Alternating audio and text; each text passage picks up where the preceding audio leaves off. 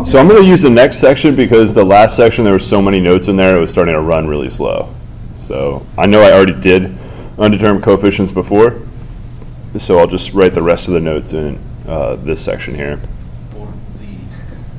Or yeah, port Z.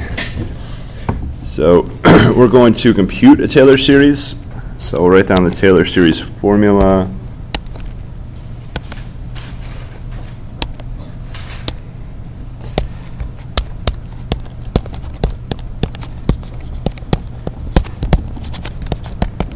So it's going to be of f of x at x equals a.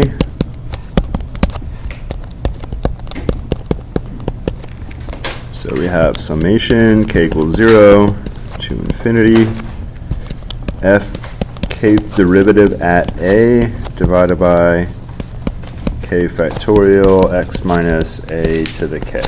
So that should be familiar right there. That's the Taylor series.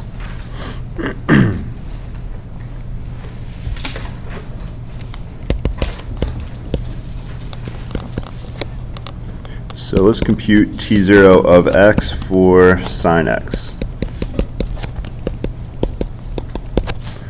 So see what you're made of. Don't just read off your cheat sheet. You can read off your cheat sheet, but that's to check, not to compute it. So I want you to actually compute this out. And I'll give you 5 minutes for this. If you got any extra time at the end, get the radius and interval of convergence, if you have extra time.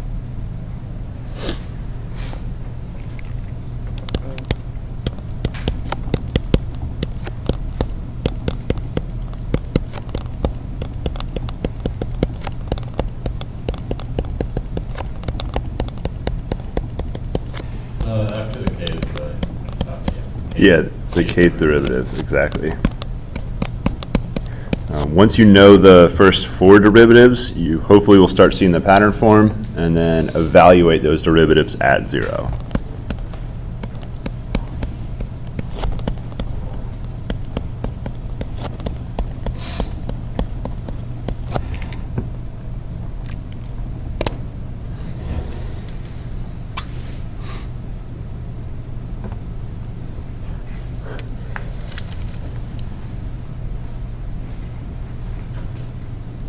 Anybody stuck right now?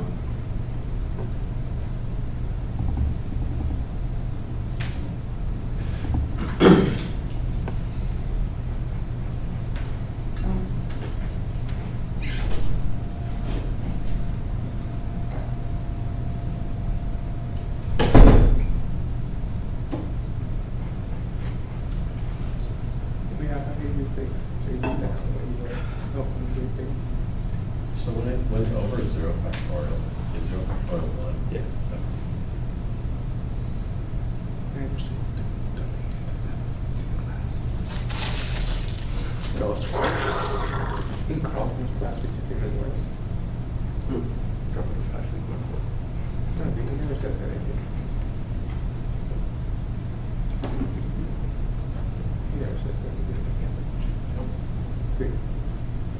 That is not good. He never says that.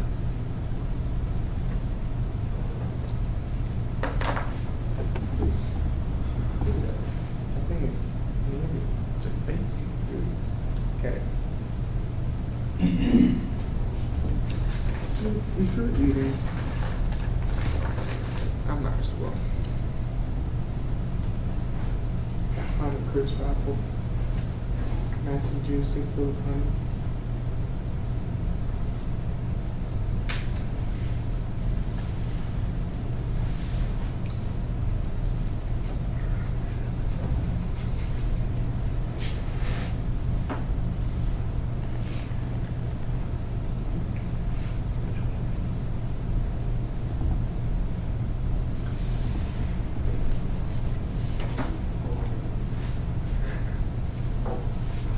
Are all of them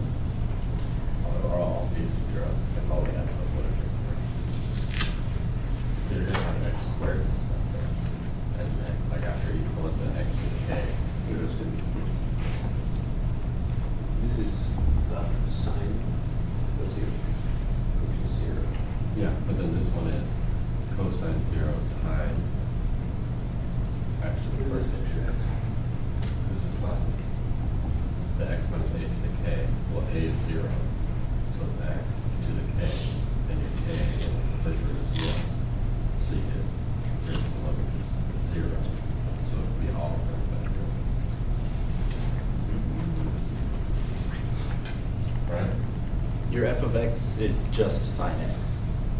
So when you're taking, Yeah. when you're on So the, look at it, 0, 1. Yeah, But what I'm saying is like, I and think- then you do end up multiplying by 0. Yeah, so you end up multiplying by 0, You so know all where of you're your at. zeros are all good. Wait, no. no, Yep. because the cosine of 0 is not 0. But then you times it by, Or bad. You don't do that.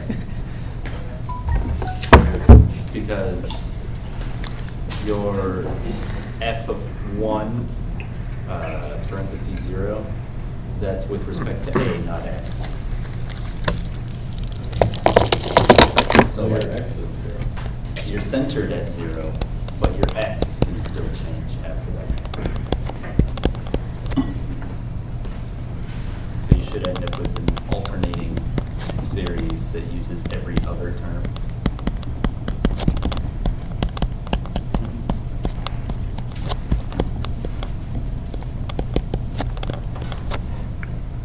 All right, any questions? Every other term was 0, as was being mentioned, and it's the even terms that don't show up. So the way we fix that, if we don't want to change, if we want to let k go 0, 1, 2, 3, etc., we have to adjust it so we only hit the odds. So we do 2k plus 1, gets all the odds. You could do 2k minus 1, but then you have a problem when k is 0, you'd have negative 1. Which is definitely going to mess up. You should not have a negative power of x anywhere. It's supposed to be a polynomial. All right, so that is sine. How would I find the Taylor series for cosine?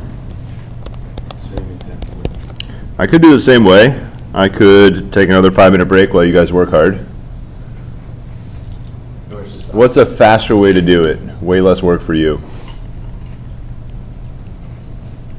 How is cosine related to sine? the That, is that true? Yeah. Oh, wait. Oh, yeah. Yeah. Yeah, some Calc 1 stuff. So I'm just going to take what's above that summation and sub it in for sine.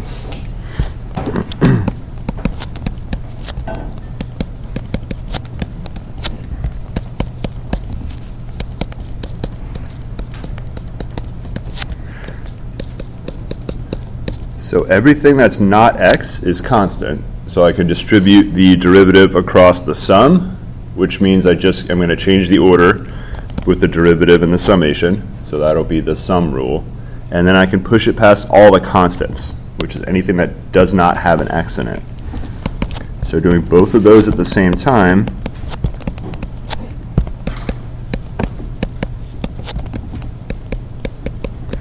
so the negative 1 to the k and the 2k plus 1 factorial are constant. And we're just going to now take the derivative of x to the 2k plus 1. So take this derivative, simplify it as much as you can, and then that's what we're going to use for cosine.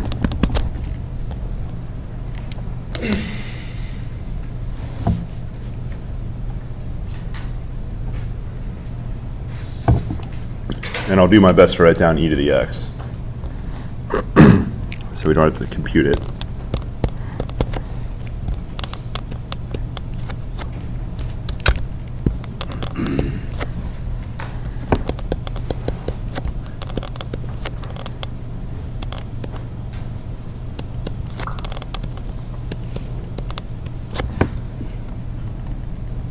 Is that e to the x right? Any of you remember your Taylor series? I don't have my calc book with me. Not really. I do have my cheat sheet with me. Is it on there? Probably. It's probably more likely in your calculus cheat sheet. Yeah. Taylor series. Yep. It's on the bottom in the middle. Middle, all right.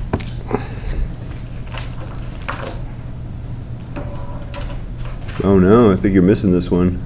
Oh, the one that we need. Yeah, I guess I don't have that one.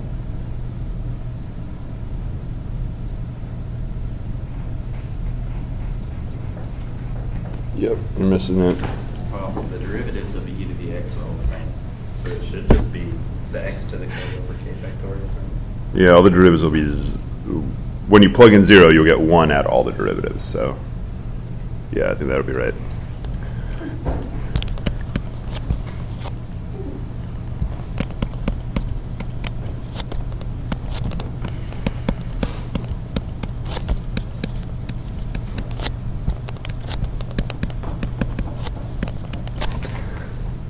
All right, so any questions on that derivative? Basically just lowering the power by 1, and then you're multiplying by 2k plus 1, which just drops your factorial down 1. And that's pretty much it. Not much else going on. All right, so we got sine, the expansion for sine, the expansion for cosine, expansion for e to the x. I'm going to write out the first few terms. I'll use blue here. So when k is 0, we have x. K is 1, we have a negative x squared over 3 factorial. Ooh, I've already messed up. Negative x cubed. Yeah. And we have x to the 5th over 5 factorial minus x to the 7th over 7 factorial plus dot dot dot.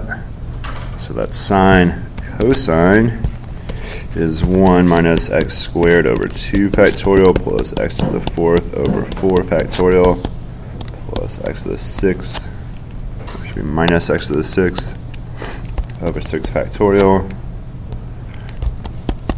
plus dot dot dot. All right, e to the x is 1 plus x squared over 2 factorial x cubed over 3 factorial plus dot dot dot.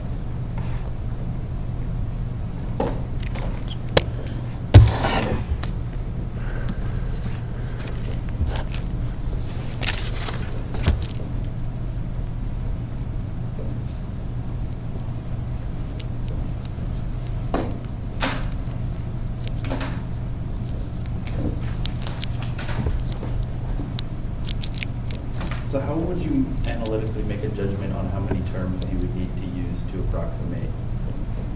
That's a good question. So there's a remainder. So if you're using a computer or if you're in real life, you can't go to forever. So I can write dot dot dot, but we can't actually compute forever. So how do we know how far to compute to get a reasonable number? So that's what's called the error or the remainder.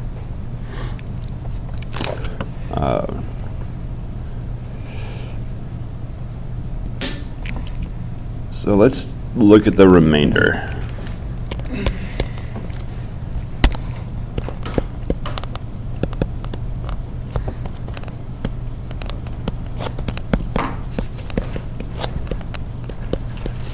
So the remainder is basically the tail.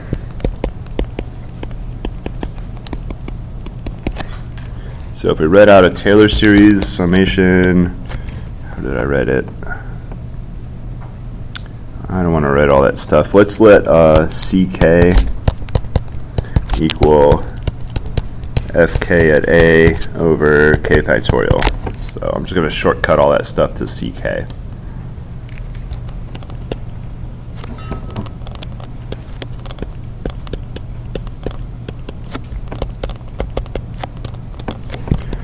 So we're going to look at the first bunch of terms. So we'll go from 0 to big N, and we got CK x minus a to the k plus, now we're going to start at n plus 1 and go to infinity.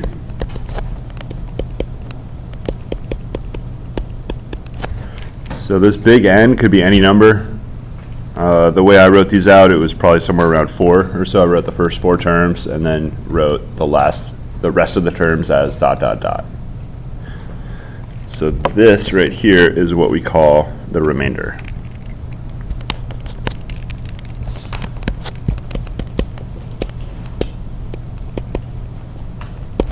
I think your book uses lowercase n, so I'll just use a lowercase n as well.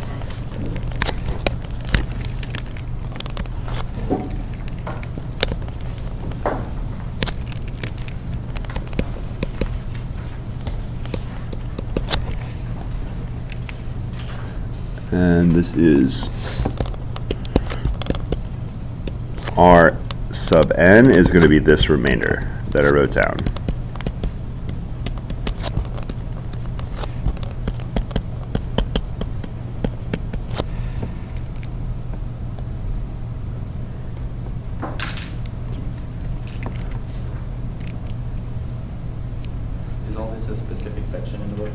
I'm reading out of my notes out of 37, so it's probably in 37 somewhere. It's also in a calculus book, but we skipped over this.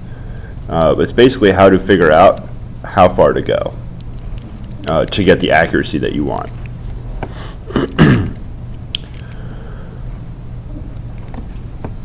All right, there is a way for a specific x value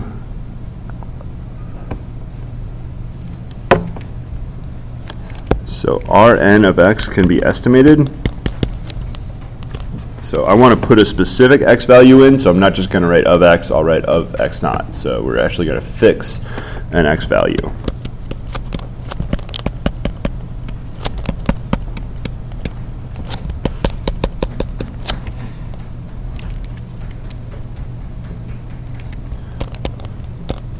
So Rn of x naught is going to equal, so it's the nth plus first derivative is the one you use.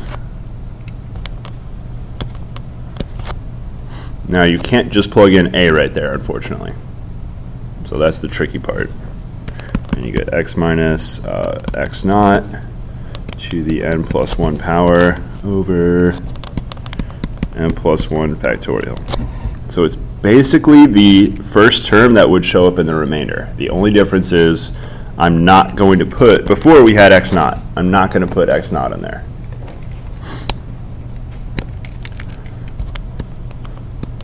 I'm going to put capital X in.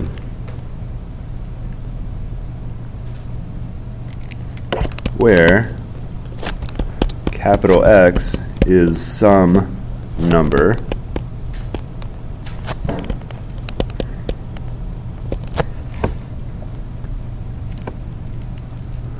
oh, actually you already made a mistake. Alright, so we don't actually have to have a fixed x naught.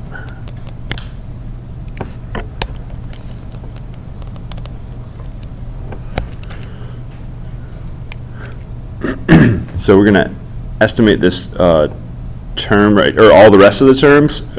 Now this x, this capital X, is some number between the x that you inputted and x naught, the number you're centered at.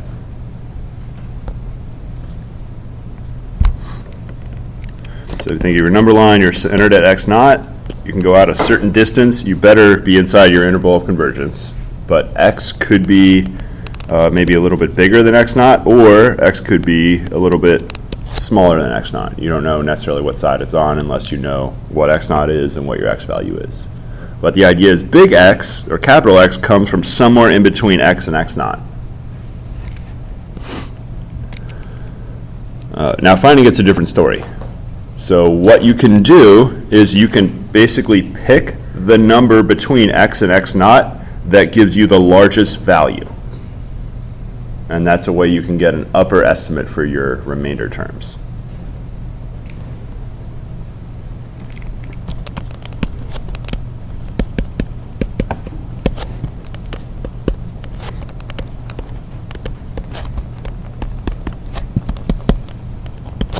So we're picking x such that if n plus 1 of x is maximized. Remember how to maximize a function? Take the derivative, set it equal to 0. What is the input variable for this function?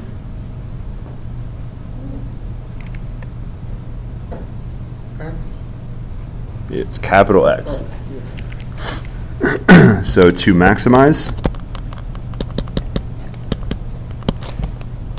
you're going to take dd capital X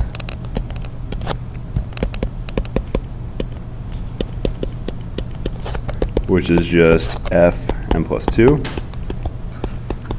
of big X, and set it equal to 0. So you can solve for big X that way. Doesn't necessarily mean it's easy. Just because you have the 35th derivative equals 0 doesn't mean it's easy to solve for X. It might be miserable. Certainly for functions e to the x, it's pretty easy to do. The sine and cosine is not that hard to do. All right, let's go ahead. We expanded out sine, so we may as well figure out our worst case remainder. we would get from the expansion we're using right here. So if we look at this, things are a little bit weird because we're going 2k plus 1 instead of just k, so it's in a slightly weird form. So I'm just going to rewrite this sine x expansion, and we're going to compute the remainder for sine.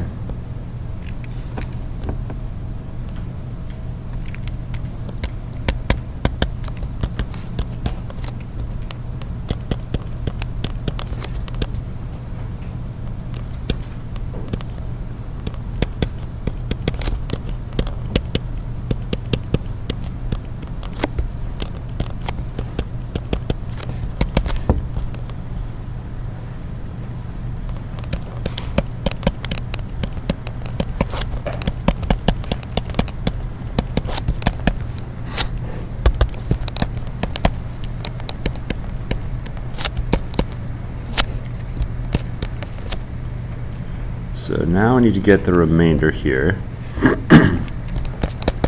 So the question is, what subscript should I put in? It's tempting to write 8. It's also tempting. I think we want to. I'm going to use 8. I think will be the right number. Regardless, though. There should be x to the 5th and x to the 7th, right? Oh, yeah, I somehow switched to evens. That's not good.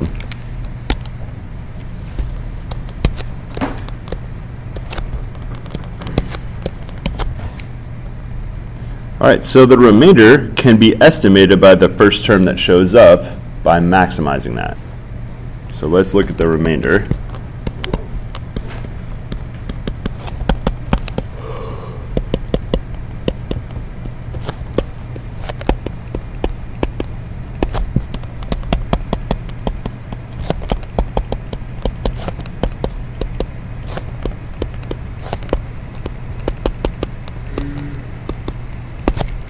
All right, so what the next term would look like is x to the 9th over 9 factorial. That's what the next term would be. But we have to switch things up a little bit.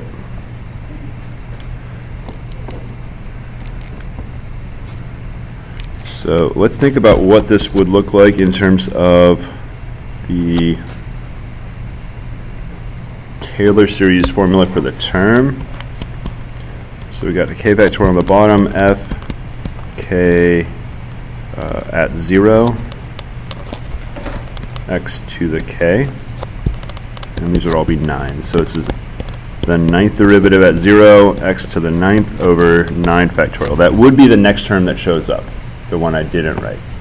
So any questions about why that would be that term that would go next right there? So just following in the pattern, that's the next term. The difference is we're not going to use 0. This is where we put capital X in. So I want to find the biggest capital X, or the capital X that makes this the biggest value possible. X to the 9th and 9 factorial, those aren't really going to affect that. It's really just f 9th derivative evaluated at capital X.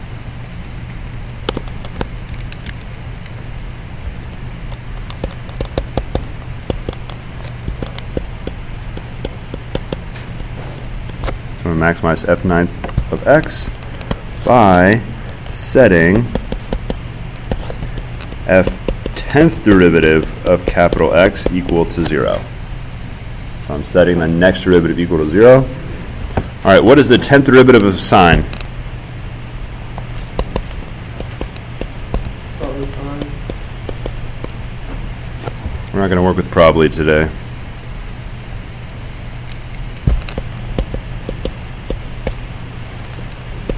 Negative sine. So what I just did, I know 4 derivatives don't do anything. So I basically stripped out 8 derivatives. So one cycle of 4, another cycle of 4. So this is modular arithmetic right here. And now, second derivative is negative sine. Of course, I should be using capital X. All right, so that means sine x equals 0. What Now there's infinite solutions right here, but certainly 0 is a solution, pi is a solution, negative pi is a solution. So it could be, oh, I don't want to use k, that's already in use. Let's go with m pi, and I have to pick for it certain, there's one integer value of m, and it's probably 0. That's going to make this work. All right, so what is the other stipulation on capital X? It has to be between x and x naught. Has to be between x and x naught. Well, we are centered at 0, so why don't we just go with 0? That's definitely going to be between 0 and any other number. So we're going to go with 0 here. All right, so capital X equals 0. So what is the maximized value? We'll find that now.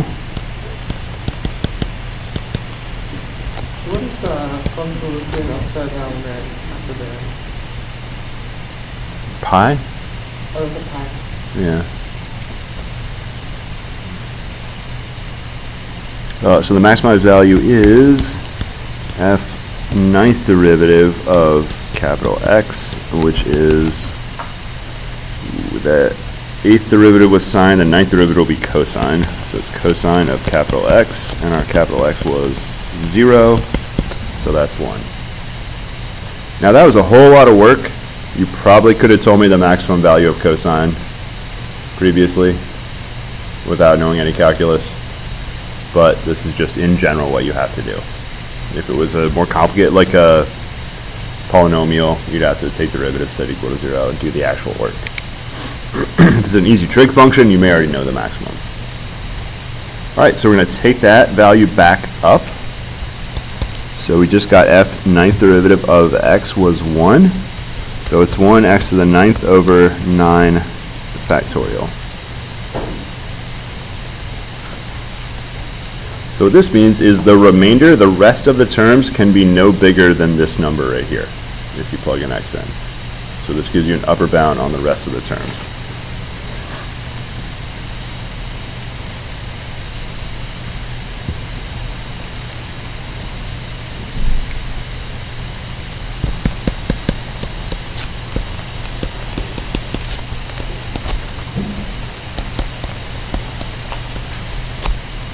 So one thing you can tell already is that this is R8. If x is really big, this number gets huge, right? X to the 9th over 9 factorial. When x is small, that's a pretty small number, but when x is big, that starts to get very large very quickly. 9 factorial is a big number, but it's a constant. So eventually, when x is big enough, x to the 9th is going to crush that 9 factorial. So what that means is if you're going to use x's, maybe close to 9 or 10 or bigger numbers, what you need to do is go way further out than 8. So that's what this tells you. How far out you're going to go with x, you're going to need to choose, you're going to need to expand way further out. That's what this tells us right here. So if I need to be within like 1/10 of the actual value, and if my x is going to be big, like 100, this is nowhere near 1/10 if x is 100. This is way bigger. So it depends on how far away from your centered value you are and how many terms you've expanded to. And the further you go away from your center value, the more terms you need. And this is how you estimate it. Let's see. It's going to be too much work, but there's an alternative way to see your Taylor series converge.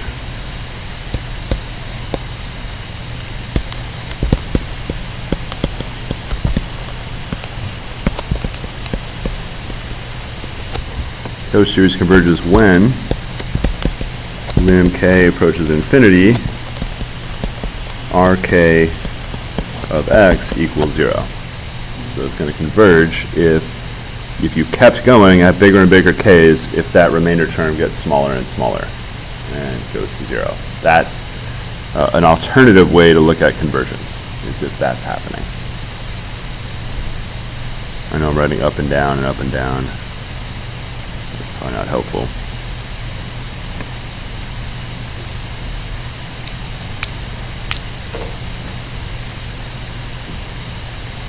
All right, so that's a lot deeper look at Taylor series than you probably saw before. So if you're actually using Taylor series to estimate, you do need to know how accurate your estimate is. You can always go more terms than you need. That's totally fine. You'll get more accuracy than you need, but you want to make sure you go at least as far as the accuracy that you're going to require.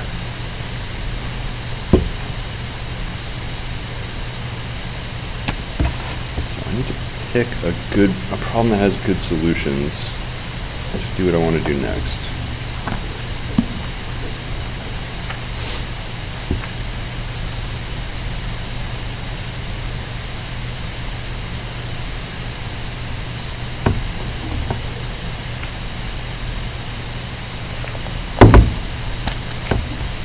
So this,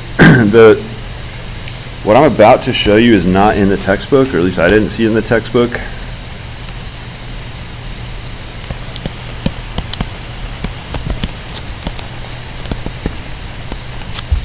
It's not really my method, but I don't have another name to put up here right now.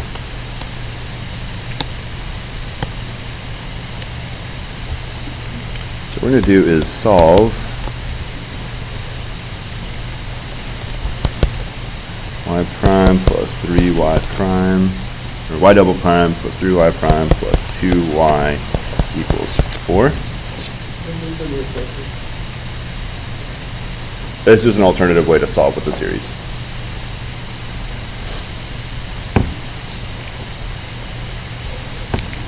All right, so first of all, are the coefficient functions analytic? Do they have nice power series?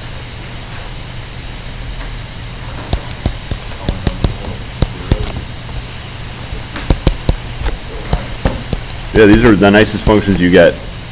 They're constants, so they definitely have a Taylor series expansion. And in fact, I already wrote the Taylor series expansion out. The rest of the terms are 0. So these definitely have nice Taylor series. All right, so the theorem I showed you says there is a Taylor series solution. So there exists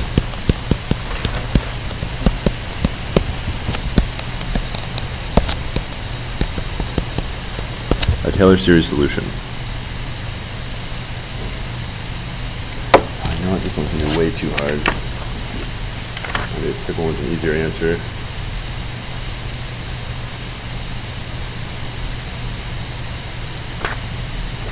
I think I better go degree 1.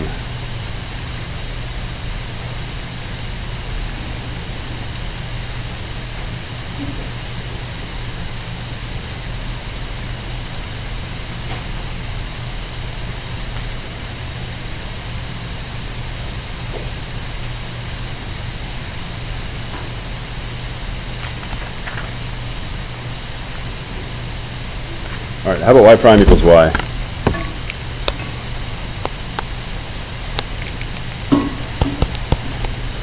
All right, so the solution definitely will be analytic. So y equals, how do I want to write this? I'm going to write the easiest way possible. We'll go ck x to the k equals 0 to infinity. All right, so from here, I want to plug this in, so all I need to do is get y prime. So I'm going to take derivative of y. So that's k ck x to the k minus 1, and I'm going to start this series at 1. So that's y prime. Now I'm going to plug in.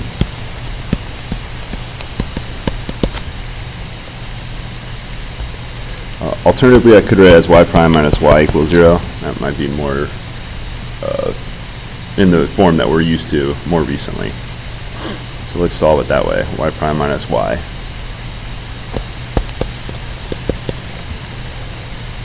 And in all successive derivatives, the k has to begin at 1 higher than the previous one. Yeah, you can actually have it at 0, but then your initial bunch of terms will be 0, because you have like a k times k minus 1 times k minus 2, so it'll auto 0 out those terms anyways.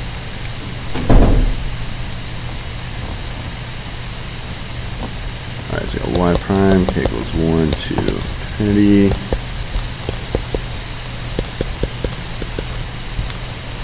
Minus ckx to the k equals 0 to infinity, equals 0. Alright, what we're going to do is match coefficients. We're going to be matching coefficients here. So my initial term on the left is k c1, oops, 1c1, wow, x to the 0, plus k is 2, we have 2c2 x plus 3c3 x squared plus 4c4 x to the 4th plus, I'll go dot dot dot now. So that's just the first few terms right now. And I'm going to expand the second one out until I hit x to the 4th again.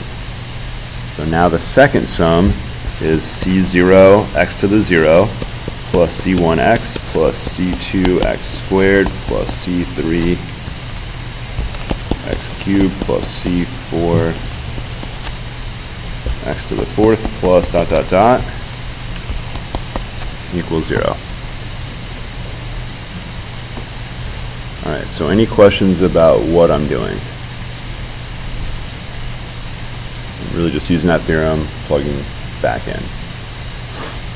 So I'm going to go group up similar terms. So in my constant terms, I have a C1 and a C0.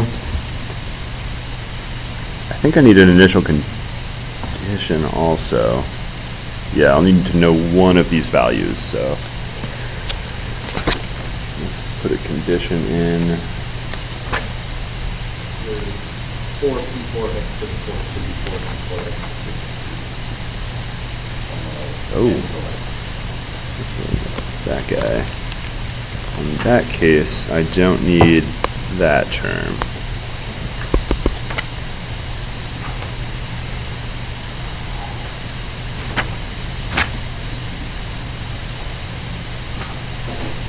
Let's take y of 0 to equal 1. No, that's too lame. Y of 0 equals 2. Let's do that. Alright, so when y of 0 equals 2, what does that, which constant does that let me get? So I'm going to plug in 0 into my initial y right here. So we get summation ck 0 to the k equals 0 to infinity. So what is the only term I get out of here? Yeah. So we only get, it's probably bad to write 0 to k because it's not always 0. It's only 0 when k is not 0.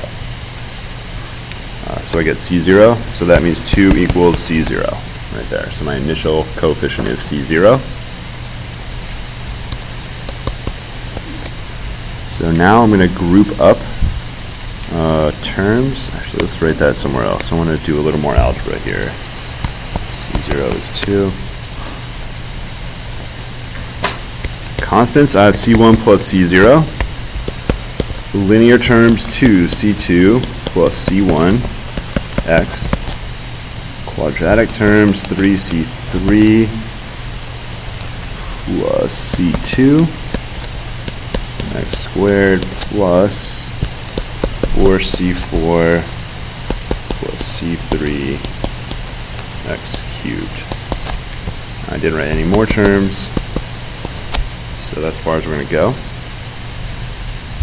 Alright, so c1 plus c0 equals 0. How did I know that?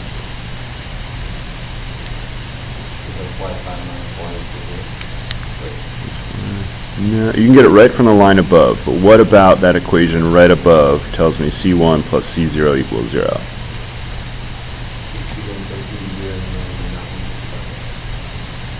So yeah, c1 plus c0 is the only constant term on the left. What's the constant term on the right? 0, so they better match. So that means c1 plus c0 has to equal 0. Now I'm going to go to the x term. So there's 2c2 plus c1. What is the coefficient for the x term on the right side? 0. So I'll fill in the missing terms.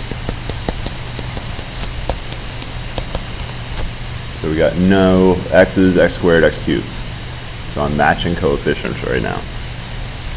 So the original E was y prime minus y equals 0. And you have the sum of the y prime minus the sum. Oh no. Should all be... Yes. Yeah, all the c's on the right should be negatives, which is actually easy for me to change.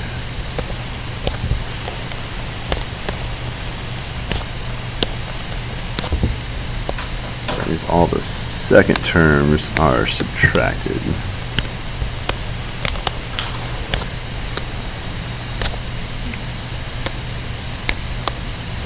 There we go.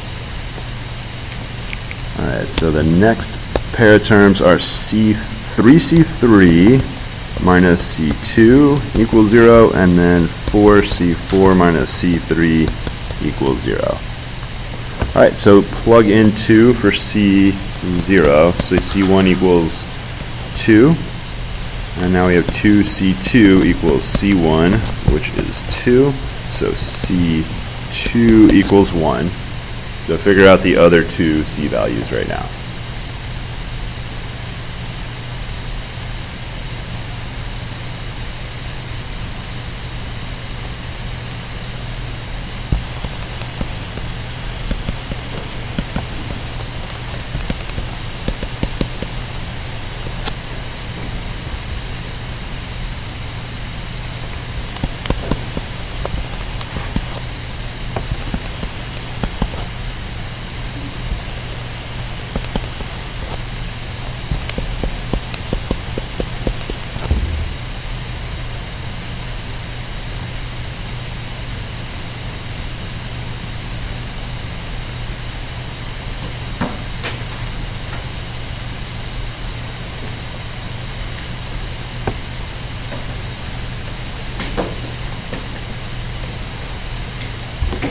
Alright, so we got 2, 2, 1, 1/3, 1/12.